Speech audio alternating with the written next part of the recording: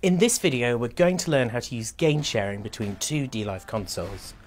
Gain sharing is the ability for one dLive console to remotely control the gain of a preamp on another dLive over a GigaRace connection. Whereas in a traditional digital split system, one console has control of the gain, whilst another only has local digital trim, two dLives can both have control of each other's preamps at the same time.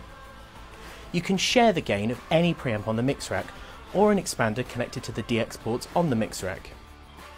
To gain share between two dLives, we'll need two mix racks, two GigaRace or FiberRace cards, and some network cables to connect them together. Let's look at our source console, the one with the physical analog inputs.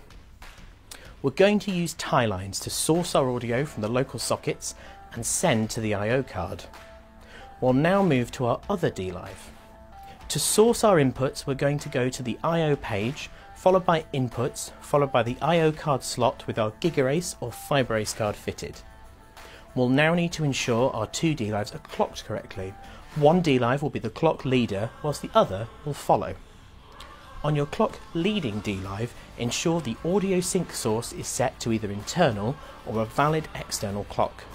On your clock following dLive, ensure the I/O card connected to your clock leading dLive is selected. We can now have a look at the gain sharing settings. Touching mix rack, audio, I/O port and the I/O port slot fitted with either the Giga or FiberRace card, gain sharing must be enabled on both consoles.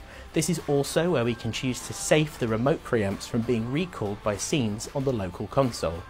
We'd recommend that you do safe remote preamps for most use cases. This will mean that only the surface local to the preamps will be able to change the value of those preamps using scenes. Enabling gain sharing on one console will automatically enable it on the other, but you will be presented with a warning message. Be aware that with gain sharing enabled, the network bridge will no longer function regardless of the switch position.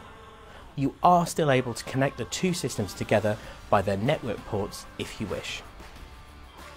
You can disable gain sharing from either console at any time, at which point the network bridge will be restored. You will now be able to control the preamp of the remote dLive. If you wish, you can use gain tracking mode.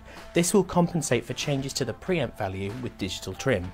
This means if the other engineer decides to add 3 dB to the gain, your console will compensate by reducing digital trim by 3 dB, keeping your channel gain constant until you decide to change it.